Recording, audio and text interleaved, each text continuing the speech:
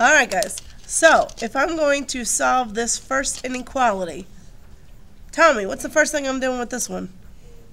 Minus 6 on both sides. Plus add. I said tell me, but you're right. Oh.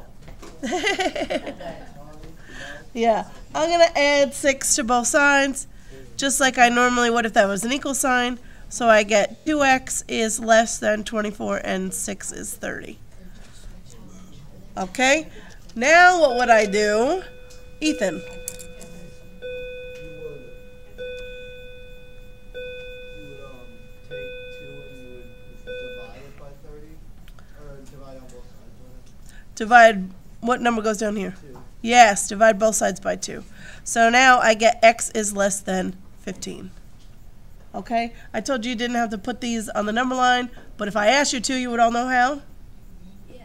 What kind of a dot? Open. Open, right. And then shade to the? What? To the left. Okay, so there's number 1.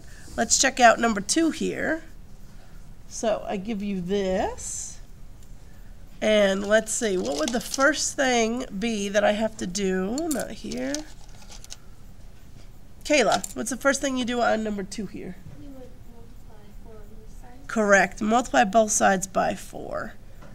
So that's now going to get me an x minus 3 is greater than or equal to 10 times 4 is 40.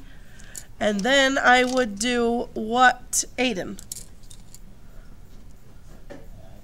Add 3. That's it. Add 3, add 3. X greater than or equal to 43. I did that wrong. Do you know what you did? I multiplied both sides by 4. Yeah, you're supposed to. I did 4x plus minus 12.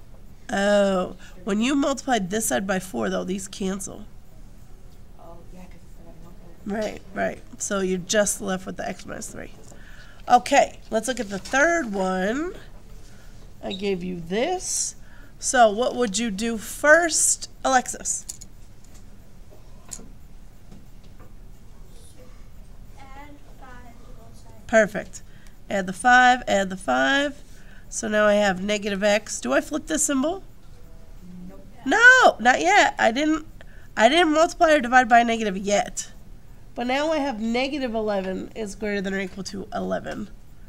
I mean, negative x is greater than or equal to 11. I need positive x. So how do I get that?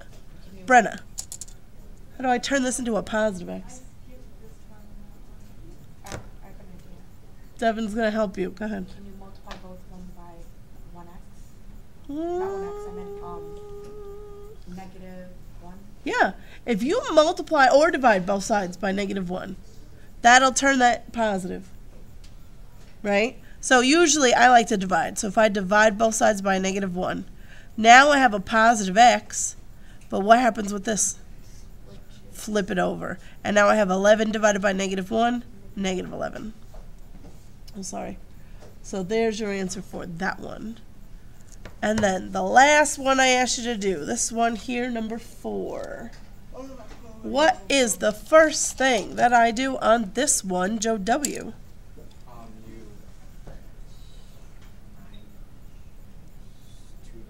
Yes, subtract that 2 from both sides. So now I have x over 3 is greater than 6.